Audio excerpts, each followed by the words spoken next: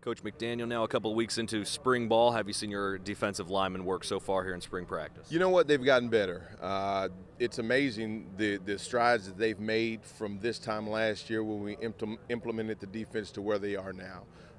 It just takes a little bit, takes a little while, but they've done a nice job of getting better every day. What are some of the advantages in the second year of the scheme that maybe some things that you don't have to focus on like you did last spring now can just move on to more of an advanced level in the early stages of spring ball? You know what? A lot of the little things, a lot of the things that we taught last year just from a stance and alignment, eyes, all those little things that we talked about last year, those are a foregone conclusion now. Now those guys can get lined up and all those little nuances of the position, they have those. Now we can just really concentrate on getting our hand placement, getting our eye placement, and doing the things that we need to do to be successful down there.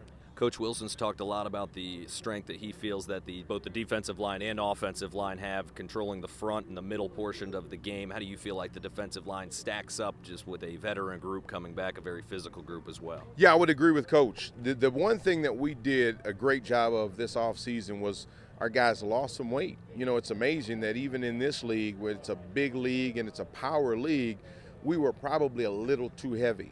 And to a man, those guys lost some weight collectively, and it's amazing because their strength levels went up.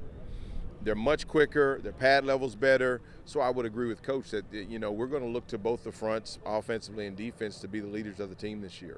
Who specifically have you seen that maybe stands out from some of the others that you've really seen a physical improvement on? Darius Latham. He dropped about 20 pounds. He's leaned up. He's really done a nice job this spring, and Darius Rayner. Both those two young men have really done a nice job. And then Nick Mangieri has really done a nice job for us, just from transitioning from standing up to getting his hand back in the dirt. And he's really, he's latched on to the position. He understands exactly what he's doing down there. So it's really been a good transition for him. Touchdown! Wow, what a play!